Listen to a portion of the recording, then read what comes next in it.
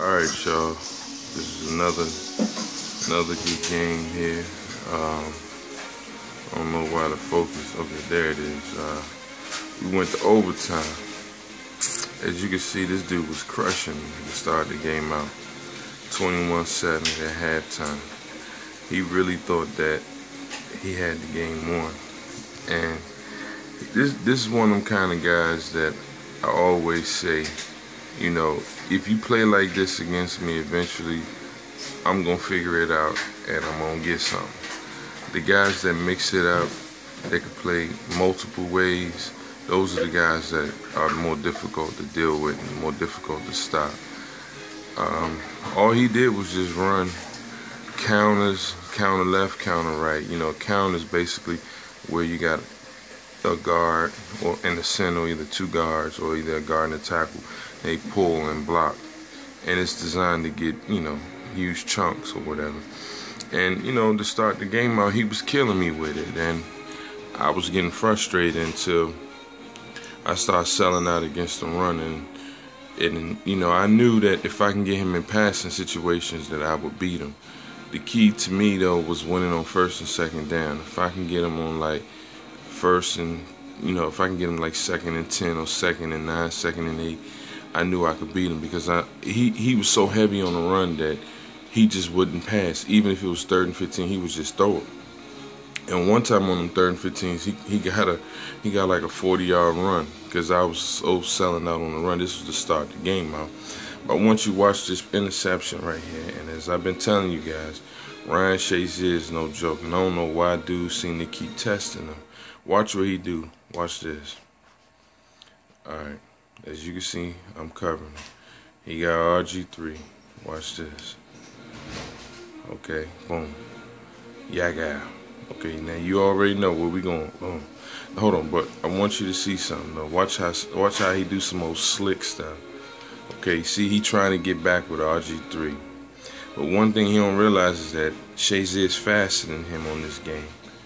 Now, I'm not saying faster than him in real life, but on this game he is. Check this out. To me, I thought that this was a cowardly move. If it was me, I would have just kept running back and try to secure it. He doesn't get a touchdown. But watch what he do. Click off. See that? He click off as he got close, because he figured the computer is a more sure tackler than he is. That right there tied the game up. And from that moment, he couldn't do nothing. We shut him down after halftime, as you saw on the scoreboard. Let's look at it from a different angle. Okay, boom. Pressure's not there. He could have, look, the pressure wasn't even there. He could have just took off and ran. He had that whole side over there. He had all this over. But he throws it. Boom, pick. Cut back, and we gone. We gone. That was his 3rd pick for the day. All right, now let me show you. I'm gonna show you another play after that sealed it. Watch this. Now look where he's at. He's pretty much, as you can see how close he is to the end zone. It's do or die at this point, and we ain't even on the 2-minute warning yet. But he pretty much got me. The game is won, and you know, in my mind, if I was him, I would have been mixing it up once again. But he don't. Watch what he do. Boom, fumble, and look who causes it. Look who causes it. You gotta fear the hair. My brother from another mother, Troy Polamalu. He comes through, makes a fumble, and I'm not gonna lie. I swear to God, I swear to God, I tell you no lie. I just knew he was gonna get the ball back, and sure enough, he didn't.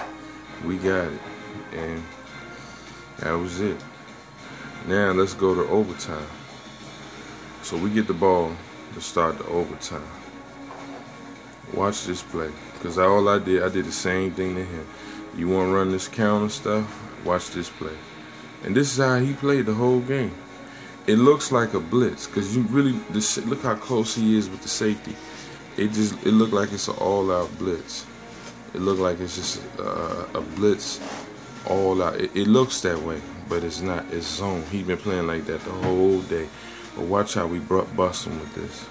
At this point, it's like 3rd and 4. And I don't think he was anticipating me doing this. Watch this. Bloop. Bloop. I'm going to tell you right now, when you see 13 in the game, you better get back. You better get back. I don't care who you playing with, you better get back, because that boy got wheels of steel. Watch the boy make a move. Watch this. I thought he had me for a loss right there. And had this been last year, Kerrigan, that dude right there would have got him. But he tripped over him, and that's realistic, because in real life, ain't nobody just gonna run through his own man as if he's not there.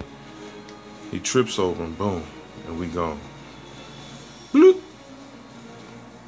Nice run. And at that point, I knew I had him. I knew all I needed to do was to just get some momentum. And see, this is when you got your opponent on the edge like this. This is when play action comes into play. Watch the play action. And see, he got a single high safety. He's still playing that look. And we playing this ace. See the 2 receivers right there? 2 tight end there, and then a tight end there, right? Now watch this. Watch how the play action get him. Bloop. I don't know why the get off of pouncing.